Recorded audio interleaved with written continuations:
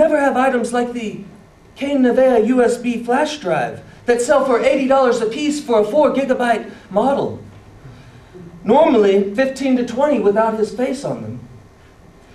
And Cain would not get paid for advertising endorsements at all.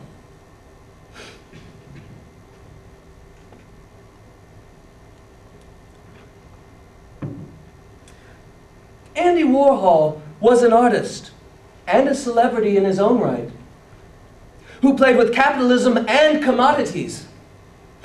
Warhol's life was art.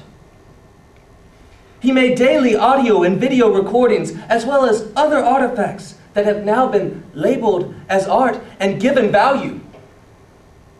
Just as Cain Nevaeh's life has become a commodity, Andy Warhol was an expert at commodifying his life and others' lives around him.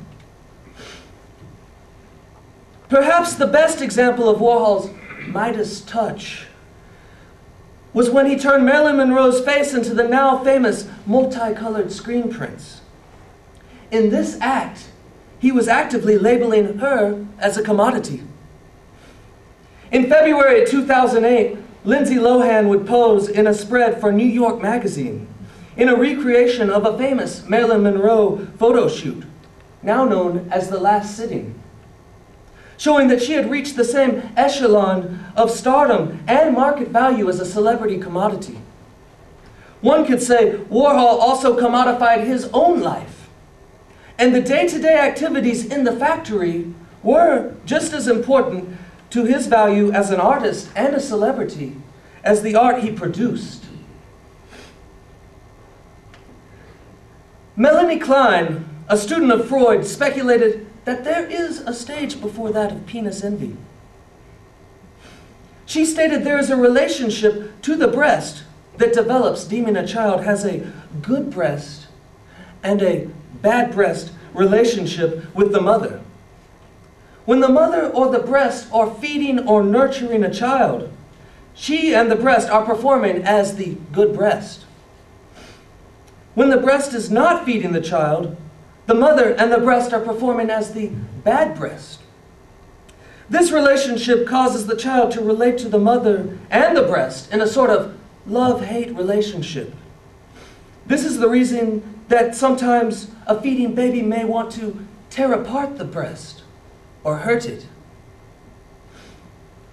Might our society have the same relationship with celebrities like Cain Nevaeh and his companions? When a celebrity like Cain produces something, or it ends up in the tabloids, he is acting as the nurturing good breast. A good example of Cain being the nurturing good breast is when he posts blogs. In the summer of 2009, Cain Nevaeh went on a tour of the American Southwest to promote good hygiene and help stop the spread of H1N1 influenza or swine flu. All of this was followed by multiple blog postings. When Cain returned from these trips, he did not blog as often. And some of his blogs were less personal, causing him to take on those qualities of the bad breast. When Cain Nevaeh, Paris Hilton, or Lindsay Lohan stop producing, we are like the child in the relationship with the breast. And we are inclined to want to tear apart the celebrity. This destruction of the breast is why we choose to both celebrate celebrities and at the same time we love to destroy them by taking an in-depth look at their lives in order to find flaws.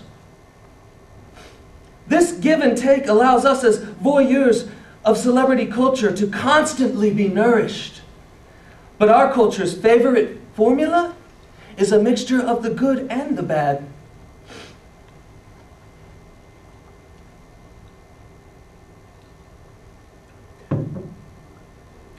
Sophie Calle is an artist that is full of good breast and bad breast tendencies when viewed in Kleinian theory. She, like the other artists mentioned, is an art star, giving her the same type of status as Cain, but in the celebrity world. Sorry, in the art world. There are many deep connections between Cain Nevaeh and Sophie Calle in that they take on other personas from what they are in private. although Call's public persona is undoubtedly shaped in a more calculated manner. In 1992, a character in Paul Auster's book, Leviathan, was loosely based on Sophie Cahl. Some aspects of her were true to Sophie, while others were fictional. She decided in her book, Double Game, to turn fiction to fact by performing the acts in Leviathan, nurturing her own need to create art and her audience's need for her art. Here, she is acting as the good breast. Not everything that we read in the tabloids is factual. Therefore, even when the fictional reality that the tabloids construct for Cain is distributed to us, this false reality can necessitate our need for the good breast. On the other hand, the two are drawn close again when Sophie Cahl acts as the bad breast, as in her piece, Take Care of Yourself, which was highly criticized when she documented an abrupt breakup via email with a lover. Cain Nevaeh, Paris Hilton, and Lindsay Lohan all relate to this type of bad breast functionality because their hookups and breakups are highly public and publicized. Do we not invest in celebrity relationships and hope that they both work and fail? We have all looked at Lindsay Lohan and Samantha Ronson, or Cain Nevaeh and Janice Blankenship's roller coaster relationships, and we put some stock into these volatile affairs. In the end, they have either nourished us or repulsed us. This makes celebrity relationships both good breast and bad breast pieces to the puzzle we are trying to solve. This also makes Kleinian theory crucial to giving us insight into our dependency on these celebrity figures. Celebrities of today are a strange breed. The reason for their fame is shrouded in mystery, making them even more interesting to the voyeur. Therefore, cultural phenomena like Cain Nevaeh should also be inspected through the lens of Theodore Adorno. When Nevaeh produces or endorses a cause, people jump on the bandwagon regardless of their personal beliefs. Theodore Adorno wrote about this very quandary in On the Fetish Character of Music and the Regression of Listening. Adorno was primarily examining the dilemma of musicians, or in our case, Cain Nevaeh, becoming bigger than what they produce or endorse.